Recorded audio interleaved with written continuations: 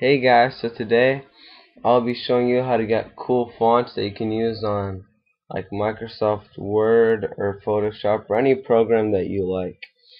Alright, so the first step is to go to this website called thefont.com, which will also be in the description.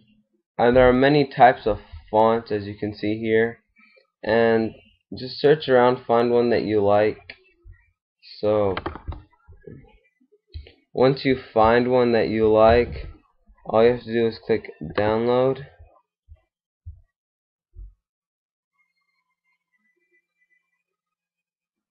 and when it's done downloading, you should get a WinRAR file and just click on it, and this is the font right here.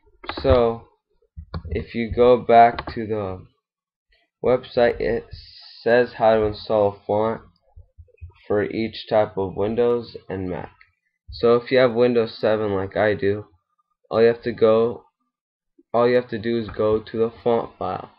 So right here on start, just type in font and you'll find the folder called font. And sorry guys, my computer, so I'm downloading Cinema 4D, which I'll have a tutorial on.